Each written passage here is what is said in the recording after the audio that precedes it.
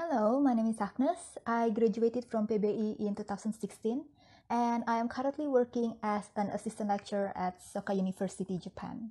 During my study in PBI, I learned management skills, and these skills are very useful no matter where you work.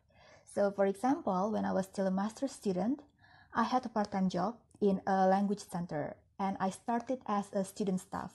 After a while, I got promoted from a student staff to an assistant manager. So you see here that PBI is not all about teaching or education, but PBI offers you more than that. To be honest, when I joined PBI in 2012, I didn't want to be a teacher. Even after graduating, I was still contemplating whether or not I wanted to teach, but I eventually fell in love with this field, and looking at where I am right now, looking at what I can do, I do not regret joining PBI.